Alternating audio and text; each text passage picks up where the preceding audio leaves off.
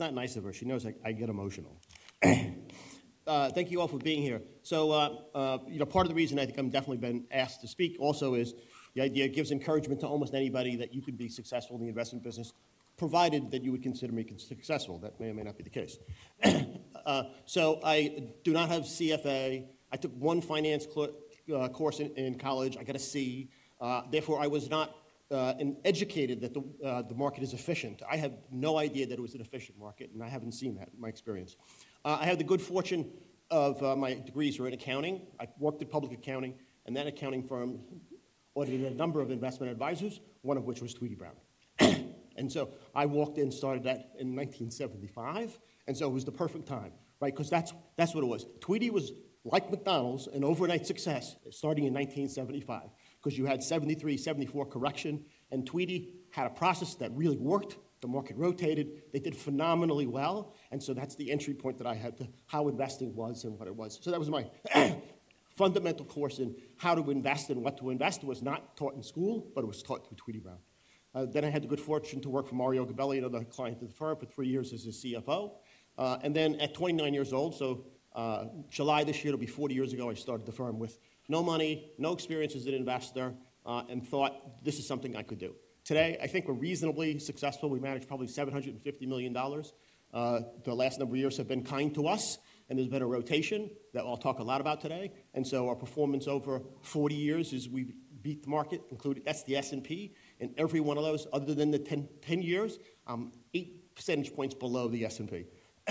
And what we did is we bought cheap stocks, and that was the education that I got from Tweedy. In buying cheap stocks, there's a number of things that happen, and one of those things is there are companies that are run by really smart people, and therefore that was really educational and informative in what they did in capital allocation. The other was you bought cyclical businesses that were beaten up and out of favor. You could buy a business for a fraction of what those assets were worth, predicated on the fact that that business really had viability and wasn't a buggy whip. So what I'm going to talk to you about today is I believe it's great for all of you if you want to be or are in the investment business, because stock picking is where it's going to be the next decade. There's just no doubt about it in my mind.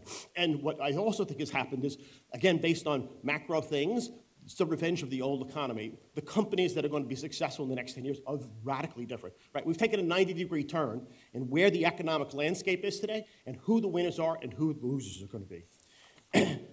So there's two quotes I want to give you. One's Bernard Baruch, and that is, information cannot serve as an effective substitute for thinking. There's so many examples of this today, that people say things.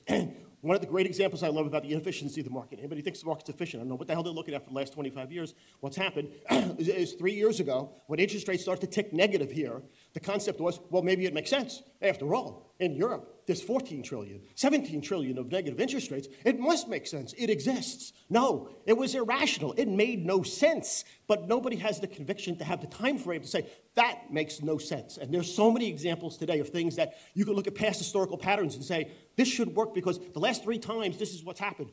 Do not fall to that trap. Think about it. Think about if we're in a different world today, outcomes are going to be very different than past experience. And so that's a critical thing. Recently, not so long ago, when Howard Marks wrote his little letter in 21 when he was sequestered with his son, in which he hinted at things like, it almost doesn't matter the price you pay for things. So Howard Marks was saying that, right? He also said, since quantitative information today is so readily available, success to a high degree will really be predicated on superior judgment. And so that's what we believe. You have to think, and you have to make judgments, and those judgments are all based on bottom-up stock picking. And that's what we've done, right? So the firm today has 15 people who do research, whose passion is to find a stock that's mispriced. That's what it is. It's the passion to find mispriced stocks, and that is an invaluable asset to have people like that. And most of those people have been with me for a long time. So they have decades of experience in looking for companies and looking for things and changes in those businesses that the valuation of the public market is radically different. So we're actually not looking to buy a cigar butt. We're not looking to buy $1 for 50 cents. We're looking to buy $1 for 30 cents, 20 cents. But more importantly, we're also looking for $1 that can grow to 2, 3, 4. So the fact of the matter is I've realized at this point in my life, here I am, a bottom-up stock picker who doesn't know anything about the macroeconomic environment, doesn't make investments based on that. And as a value investor, I realize I am really a growth investor, because that's what I'm looking for, companies that have significant growth ahead of them. And that's probably a recovery of that business. And I also realized that the macroeconomics is really critical. Right? Why value has underperformed for the last 12 years is the abnormal situation and the distortions that that's created. And how do you win if you own a bank? How do you make money the last 10 years? Because there was no interest rate. You couldn't make money. And so now those banks are starting to make money. If they can only make enough money to get out of the fact that they did really foolish things, that'll be interesting. In addition to that, I also want to point out that 15 people doing research then feeds us information, and that's what we're doing. The macroeconomics is this grassroots macroeconomics, and Theo van der Meer 7 years ago came up with that concept. By looking at companies, you look at that business, you look at an industry, you get a picture into a portion of the world's economy, and you understand it. And therefore, Isaac Schwartz, who fortunately, when he was 24, moved to Asia, lived there for 6 years, had me come to Asia and visit hundreds of companies in Asia, gave me a world perspective, because that's what it is. The world is flat, even if things are changing. So so now I realize I am a macro top-down investor who is a growth investor.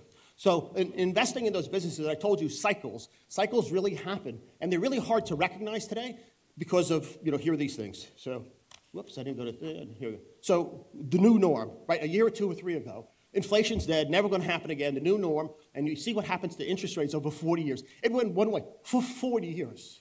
Not for 5 years, not for 10 years, not for 15 years. People forgot there are cycles. There are cycles. And what drives that is a number of things. And so, therefore, that's what you have today. And of course, when it gets down to that interest rate, and the discounts you put on things, where's the margin of safety, right? A key principle of Graham is a margin of safety. There's no margin of safety. We are assuming 1% is the right inflation and 2% is the right interest rate. No margin of safety. You're going to get crushed. You're going to do things. Okay, so in the fixed income market, of course, is much larger than the equity market. The fixed income market is totally mispriced. It's totally mispriced. The largest market in the world, valuations are wrong.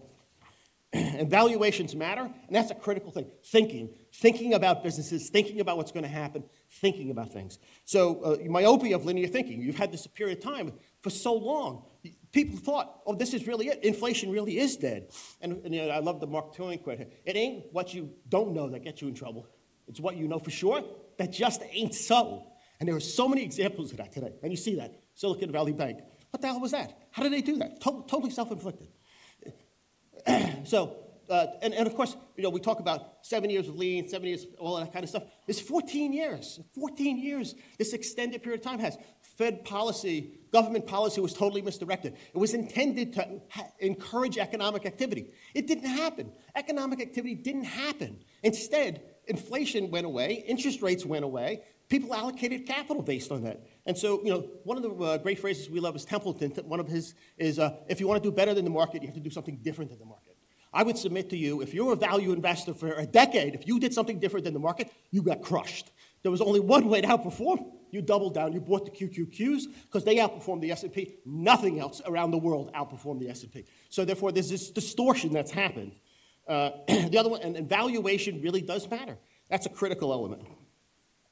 Here, this just goes through, and of course, when you think about it, over decades, which of the stocks in the industries that do well, it changes. There are cycles that happen. People forgot that.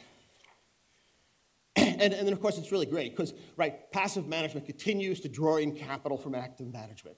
And so, therefore, for the first time ever in your lifetime, right, there's more capital managed passively. And even the active part is probably an algorithm that's based on some computer program that looks at historical patterns over an odd, anomalistic period of time, the last 20, 30 years, when interest rates only went one way. So that, and all of that means there's been a massive and continual misallocation of capital. And I have a little slide there with a normal investing cycle, and that's what you've had, continual up pieces on certain classes and certain, securities.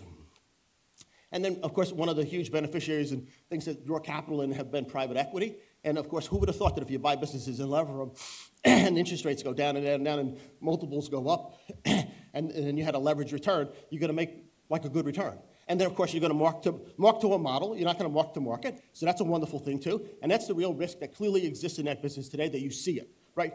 Interest rates are changing. Cap rates are changing. Valuations are changing. And that process is very slow to work its way through to private equity. And there's a hesitancy because there's a belief that we're going to go back to low interest rates again, or inflation's going to subside, and therefore it'll be okay. And so therefore that's a real risk that that industry is growing and could end up really biting it. Okay. So that's so what I think is the world, as I said, a year and a half, 2 years ago, made a 90-degree turn. An economic environment going forward is very different, right? So the first thing I want to talk about is globalization 2.0. Everybody talks about deglobalizing, reshoring, all those things. It's actually globalization 2.0, not just China. So therefore, for a long time, China has been such a huge economic impact. But that's changing because China's changed. The other one is climate change and the world's muted response to that. And again, since 1976, I've been an investor in fossil fuels. And so I think we have, again, all of our opinions are based on this bottom-up, grassroots, macroeconomics, looking at businesses, looking at industries, and seeing what's happening. And I think we have a really good understanding of the fossil fuel business, and in particular, and then the energy business broadly. So, whoops, I can't press the button. So the first thing I say, that's what it is. It's globalization 2.0 is not just China, right? So of course, China then, China now. 40 years ago, China was a very different place, right?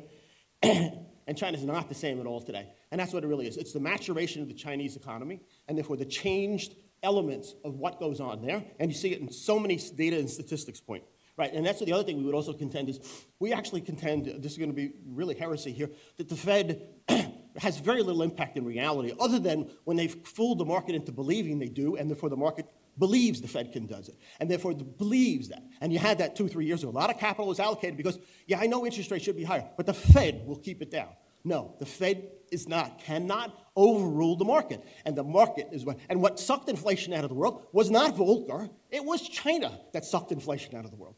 China sucked jobs, industries, and inflation out of the world, right? So Ross Perot had it wrong. That great sucking sound was not Mexico. It's been China for a long time. That's why you haven't had, or inflation has been really moderated in many different ways. And we think that's clearly changing for a multitude of reasons.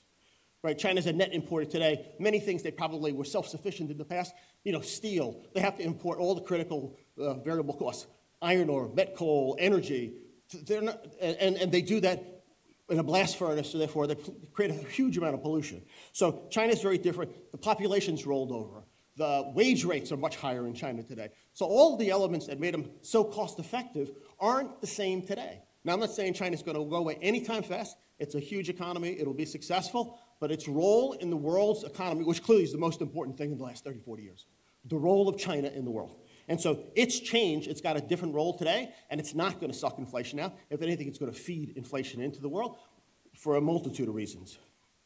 So you've got this maturation in China. There's the population skewing. The other thing when Isaac took me, when we first went 12, 13, 14 years ago, I thought about it. I said, gee, isn't this a really odd country? Just think about it. Everybody under the age of 30 is an only child. Now, I'm going to offend people in the audience if they're only children. I think they tend to be really spoiled, or can be really spoiled. And therefore, you have an entire population of only children that have 4 grandparents doting on them, parents doting on them. And so it's a really odd place. There's a whole bunch of demographic issues that kind of changes. So China's a different place than it's ever been. And then, of course, you know, this shows the population distribution. So the idea that things are going to move away, they're clearly going to move to other places. And you've already seen that. You've seen a massive movement of a lot of industries that have gone to other places in Southeast Asia, to India, because they have a competitive role to play. Now, they are not going to replace China. They don't have the efficiency and the scale of China. And so, therefore, that means higher costs, because you're going to have multiple sources. The sources aren't going to be as efficient. You're going to have to relocate. So there's a huge impact in terms of inflation and inflationary pressures. And so that's why I also say it's the revenge of the old economy. And that really is industries around the world, but definitely in America, who have been competitively disadvantaged for 40 years. The ones that are still around are hugely competitive today. They are tough mudder survivors. Those are real opportunities. Those businesses have also been transformed because there's a number of things that now have barriers to entry. Therefore, they're going to have high returns on capital. They have a tremendous amount of free cash flow. And yet the valuations on a lot of those companies today are extremely modest because no one believes it, because everybody thinks cyclical business is not trading at 5 times earnings, it's trading at 20 times earnings because the earnings are going to go down to a quarter of where they are, and so that's what it is. Look at those businesses. They have structurally been changed over 40 years of under capital investment and consolidation, and that's where the opportunity is, and the valuation matters, and you see it, it's clear and distinct. Another element I talk about is energy and climate change, and I say we've been investing in the energy business for 50 years. And so what's happened, of course, is the response of all of the world in concern about carbon means we've underinvested in energy. And we're investing only in one portion of energy, right? And that started at 5 and 8%, and maybe it's now 10%. And you can't invest fast enough. And you have to invest probably twice as much money as what's being invested today in renewables. You have to do that. And at the same time, we've shut down and winnowed down and not invested in the 80 to 90% of energy generation or energy sources we have. And so therefore you've got massive underinvestment on both sides. Renewables, which are clearly part of the equation, and you're going to have to ramp up, and at the same time you're going to do it on conventional energy too. And when you ramp up renewables, there's a change dynamic. For 20 years, the cost of renewables have gone down, down, down, down, down. Well, that's not the case today, and it's not the case for the next number of years for sure. Offshore wind, which we know directly from a number of our investments, is dramatically increasing the cost. You see that. All the firms that are the developers off in Massachusetts are all suddenly saying, I can't do the project anymore. The costs have gone up too much. It's not what I anticipated. Because one of the things about renewables is the demands it makes on the infrastructure are huge. And the infrastructure and resources today pretty much operate at full capacity. You need more of all of those resources. So that's why a revenge of the old economy. It is physical, tangible things that are in high demand. Bringing on new supplies, which you need to do, takes a long time, lots of capital, and costs more money than the ones that you're operating out of today. If that's not inflationary, I don't know what you're thinking about. So the world in which I see it, there are so many indicators of inflation is absolutely part of the equation for the next 10 years. And so, you see that in energy. And China's the only one with an educated, thoughtful process. And what is China doing? They are growing renewables faster than anybody. So you have to do that. At the same time, of course, they're burning more coal. They're ramping up the coal production, right? 55% of the coal burnt in the world is burnt in China. And so therefore, and what they did was last year, when they ramped that up, that meant they could sell natural gas to Europe and collect huge amounts of money for that process. But the Chinese economy is not in a permanent state of lower activity with the construction problems that have happened there, COVID responses. Yet you say, but China's not recovering that quickly. You guys, everybody wants everything to be done immediately. Like delays of gratification. What's going to happen in 2 to 3 years? You don't think the Chinese economy is going to recover? And if people talk about, you don't want to invest because we're going to have a recession. I'm like, what are you talking about? The economy that matters in the world is China. China's been in a recession for 2 years. So we already are in recession. If we go into, there's a little bit of negative impact, but that doesn't last long. If you've got a 3 to 5 year time horizon, what that means is there'll be further underinvestment in these things that are critical, that are in short supply and high demand, and therefore opportunities and assets are substantially mispriced. The market is particularly bad at valuing any asset that his cash flow is not so good today, because it only can evaluate cash flows. It doesn't understand asset value. It doesn't believe I can buy this asset for 1/10 of what it would cost to replace. That's not a great investment. That myopia is just like, it's all over the place. It's all these opportunities.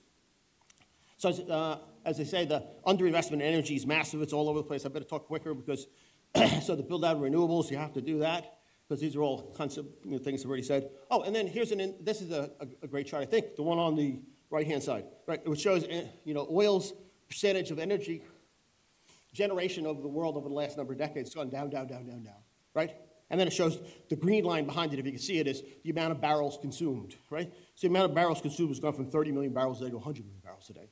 So the fact of the matter is, on a gross basis, and whenever you see those statistics, they talk about, China's doing something about like the environment. They're building out all these renewables. And then you look at the number that said, but the growth in demand over the next number of years won't be met by renewables. They will be supplemented by new nukes, new coal plants, new conventional energy sources that the rest of the world's not doing. We're closing nukes. We're shutting coal. So therefore, we're further hindering our ability in the next number of years to respond to the world's increasing demand for energy in all forms.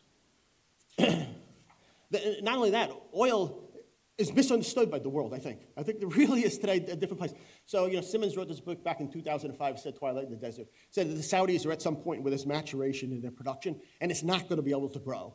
And of course it was, he said that, people said, listen, and of course he's wrong, and he doesn't know what he's talking about. No, he's like many value investors. He was a little early, but there's a lot of credibility to what he says. And you have that now today. You have the Saudis saying, I cannot increase production. And yet you have a deaf ear on the part of people to like, oh, no, I'm sure you can, I'm sure you can. You can't, they're telling you that. More importantly, they're showing you that, right? Last year, the spending by the Saudis was up 60%. What they say is, for the next 5 years, we will keep spending at that level. What we hope at the end of that 5 years is we'll take production from 12 million barrels a day to 13 million barrels a day. A de minimis increase from the guy that we all think has more oil and, it's plentiful and whenever he wants it, he can bring it on, is demonstrating he doesn't have the capability. Oil, the ability, so therefore you need to build out renewables because the ability to increase oil production based on an $80 to $100 price is it's not that good. There's a huge headwind just because, and that's what's true, we think of all of our investors. When I was in Canada and visited the lumber company, when I was in Canada and visited with the copper company, when I was, so all of these businesses I look at, and they all say, there's a shortage of fiber. I can't make more timber. There's a shortage of copper, but I'm not going to spend money on a new copper line. And you see copper today, right, the last, this year already, there's like 2 or 3 deals. And that's what the copper guy told me was, well, in the next 2 years, there are going to be all these transactions because the big guys can't possibly bring on new production. So the only thing they're going to do is they're going to buy existing production to supplement what they're otherwise doing. So you got Rio Tinto took the rest of own Togo private. You got Glencore is looking to buy Teck. So all these deals are looking to happen. And so there's a shortage of there's not a shortage. There's always availability for new resource. The economic resources in full demand today, and you can see the future. And if you can't see the demand for all of those things going up, including reshoring and moving to new places, means you got to build out infrastructure in all these other countries. What happens when Southeast Asia and India have economic development? So when economic development happens, that means energy consumption increases. So you actually get yourself in a little bit stuck in a bind. And so, those are critical factors. How does this all come back? So North America, we think, of course, is a great place to invest for the next decade, right? Because, I'm talking about energy and the critical role that energy plays. North America is different than the rest of the world, or the rest of the developed world. Right? Middle East has plenty of the stuff too. The fact of the matter is we're in the middle of the largest economy of the world. And so therefore, we have a huge advantage because you can't move natural gas. We are long natural gas for the next decade. Therefore, energy prices in North America are competitively advantaged against the world. Did you hear me say that? If you're an industrial business, you want to be in North America because you're competitively advantaged against the rest of the world. You see that what's going on in a number of industries today. So that's a huge thing that we think that gives huge opportunities for these American companies that have winnowed down, consolidated, and now have control of their markets because of a limited number of people. They have barriers to entry. You can't go in and open a chlor-alkali plant. You can't go in and do these things. There's huge barriers to entry. These businesses are going to make significant money, and the sustainability of that profit will change them from cyclical businesses to have an extended period of time of high profits. The Inflation Reduction Act is the joke. Well, no, it's important and it's critical, but the Europeans complain that we have it and they don't have it. It's the icing on the cake. It's the fact that energy is cheaper here. That's why they're building the fertilizer. That's why Yara is building the fertilizer plant. That's why OCA is building a fertilizer plant. They're building it here because there's low cost energy, and then you get inflation reduction on top of it. Well, that's great, but there's no way that's going to reduce inflation. That's going to increase inflation.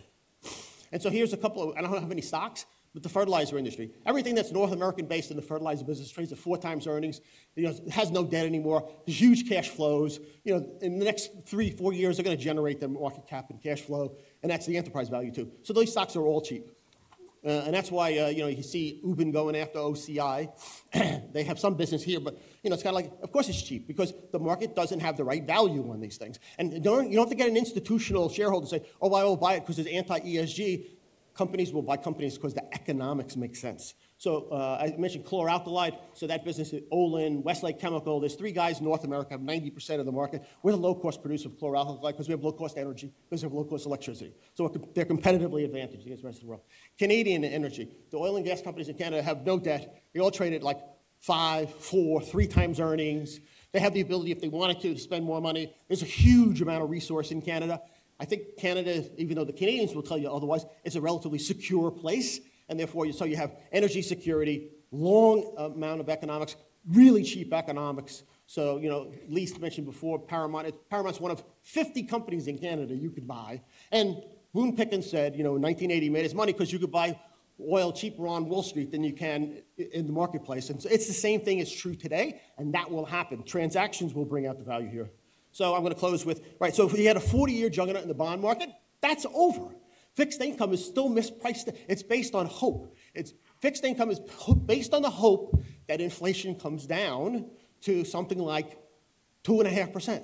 But I just don't see that possibly happening given all the inflationary pressures before you talk about the fact that governments have ramped up their balance sheets tremendously, because there's no inflation that's come from that. It's come from energy, it's come from fertilizers, it's come from fundamental products. That's what free money's gone, and that's why we say Brigadoon. Everybody know Brigadoon was a play on Broadway, and it was they stumble on this town in Scotland out of the moors, and it's beautiful, it's idyllic. The guy falls in love, they leave, they come back the next day, and they're told, no, that town only shows up one day a year, every 100 years. Anybody who thinks the last decade is going to reappear, that's financial Brigadoon, because it ain't coming back. That was an anomaly, and that anomaly is gone. And if you're holding on to that, you are in denial, and you're going to lose a whole bunch of money, and a lot of capital has been misallocated based on those assumptions that was the new norm. It was persistent. Clever people then figure out, I can get really smart. If I lever that, I can get a good return. Those people are going to get crushed, and Silicon Valley Bank is silly. It's an unforced error. Why you would take deposit money that goes tomorrow and buy a 15-year bond, what do you think? Or Schwab. Schwab does the same thing. Schwab is a leveraged bond fund. It's levered 10 to 1. It's long bond portfolio versus his equity, and they lost half their equity last year.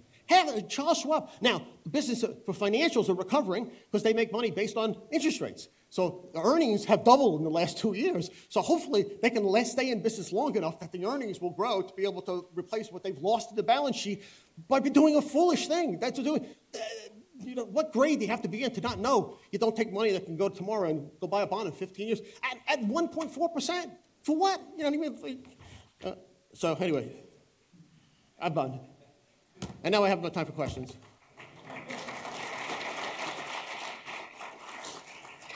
So look at companies, do stock research. That is a skill that there's no need to have that. It went away on Wall Street. Isn't Goldman a third of their employees guys who run computers? It's all computers. It's all statistical. It's all passive money. It's all of those things. Nobody does bottom-up stock research. The critical nature of that is in the next 10 years, that is a short resource today. And if you have it and you develop that skill, you will be invaluable in the world going forward. Thanks.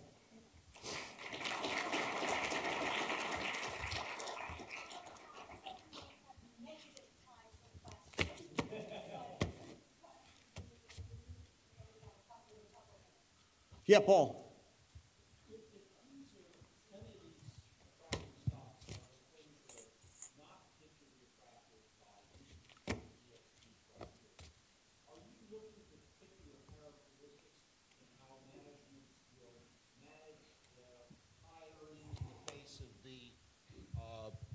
Political unattractiveness of these operations?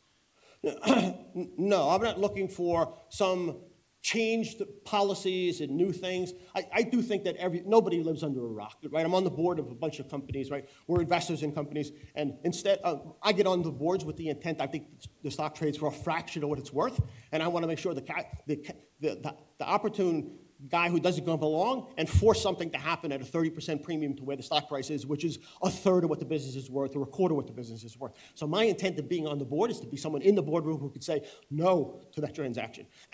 But 3 oil and gas companies on the board, we're clearly cognizant of that. What do we do? How do we do things? And so on, one of the boards, that's what we do. How do we put in a new system that tracks the fuel usage? How do we change consumption? How do we do these things? How do we electrify part of the fleet? How do we do things that are responsive? And I think, energy companies are clearly, in many cases, the guys who can do something about it, because we are the ones who potentially are that are causing it. And we're cognizant of the issues, and so therefore we're addressing those issues. So internally, almost every company is thinking about that process and becoming a better citizen, or not as bad a citizen, right? Because I'm always cognizant of saying fossil fuels, you can't be a good citizen, but you can be a less bad. And that's what it is. That's the problem with energy today and climate today. There's no if you only want to be perfect or you only want to be bad, you're going to lose, because it's mitigation. It's how do you do something in between, because everybody needs energy. That's a critical element. You got to have enough of it. But how do you do that? How do you generate it and consume and create less CO2 in the process? Especially when you're going to build all these renewables that are going to go out and build offshore wind farms with a huge amount of cement at each one of those platforms, a huge amount of steel, a $400 million vessel that installs the turbine on top of it. The turbines have gone through the roof because all the elements that you put into the turbine are in high demand and they're in short supply, and then to bring on new supply is going to cost more money. So all these things cost more money, and there's a huge negative impact on the environment for installing renewables, because that's what you do. You put the stuff in up front. You got to build the wind. You got to build the solar. You got to do all those things, and all of those materials that it takes to do that is part of that. Or you got to build out the electrification system. So it's a front-loaded on resources that are already in high demand from the availability, and therefore you need more availability, and therefore that takes time, capital, and therefore that's going to be inflationary and will delay the process that you could possibly go what you want to do. Yep. Yep. Yeah, I talk about natural gas. Yep. Yeah, and North America being a pretty good source of natural gas. Yep. I know Berkshire has been buying Oxy very aggressively. Do you have any views on the key natural gas players in U.S., which could be interesting? So Buffett buying energy companies in the last year, I think, is really interesting. It seems to me, for all the value people we hang out with and the Buffett people, no one's saying, where the hell has he invested his money in the last year and a half? It's been in fossil fuels, and it's been in the Japanese companies that are tied into all of those minerals and metals that you need. He is clearly investing on this because he sees this issue.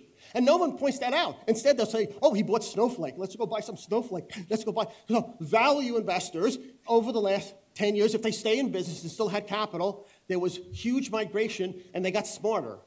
Getting smarter also meant there was style drift. And there was justification for buying businesses that had valuations at a time where, again, Lee pointed it out. He showed the number, right? The 10-year Treasury was like 5 to 6%, both in 99 and in 74, 75.